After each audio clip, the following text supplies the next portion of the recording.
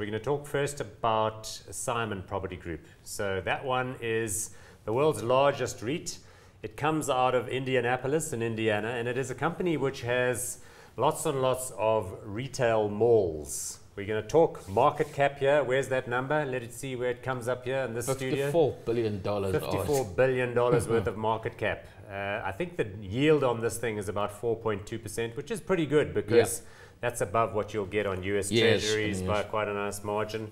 Share price might as well come up while we're getting going, because you'll see that it has a little bit of a slide in recent times, but it's been a good, strong performer over 5 years. So tell us about this one and why you think it's a go-to. Yes, I mean, if you look at the company going back to, say, 15 years ago, the company's share price has increased from about $20 to where it is right now. You know, you really have done well. And I think if you just look at the US economy, it's doing well. That's a story that doesn't need to be retold. And if you've listened to our friend Donald Trump talking about tax cuts there. He's not my friend. I don't know if he's your friend. You know, look, I mean, he's everybody's friend if the markets are riding like this, you know. He hasn't given us a bear market, so we love him for that. So if you look at the fact that he's thinking about cutting taxes for both corporates and for normal citizens, those will, in my view, it will increase spending capacity in the USA. It will help companies probably start employing even more people. With even if he doesn't achieve any of that, it's better to be having a Congress which is discussing tax cuts and maybe like struggling to get them through than it is to be talking about a Congress which is raising taxes. Absolutely. Talking about new ways of chowing the money. Most definitely. I mean, in the Simon Property Group is also, they have about 5 other malls outside of the USA.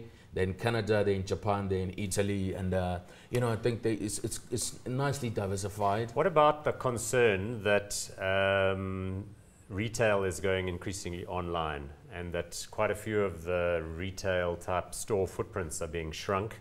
I've seen articles suggesting that that space is now being used up by restaurants, and that you shouldn't be worried. Do you think the malls will still feature as big in the life of the sort of consumer in years to come? 30 to 50 years from now. I mean, look, I think that transition is definitely prevalent. It's a good point you make, Paul.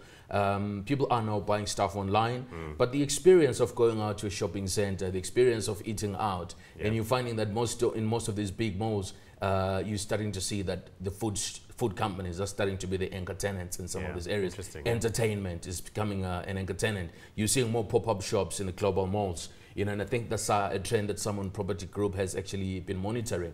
They didn't get to be the biggest REIT in the country from not being smart about what they do. Their CEO has done well, been you know, awarded best CEO in America by the Harvard Review. So the CEO is David Simon. Yes. It was established by his father and his uncle, Melvin and Herbert Simon. Yes. Do they still have control of the entity? I'd be surprised with a $50 billion market cap. No, I mean, obviously they've been diluted down, but I think strong enough to still retain the corner office. Absolutely. So they still have the key decision making there with their shareholding in the entity. But I think it's a good story, really. And and of course, a company this large with these assets, which manages everything internally, has access basically to as much capital as they want. Most definitely. If they wanted to go out and buy and merge and acquire globally and or merge with other groups, and in fact, they have done that a lot. They've acquired a lot of businesses over the years. Definitely, and that's why they are $54 billion in market cap. Okay, so you're hot on this one. You reckon it's a buy? I love it.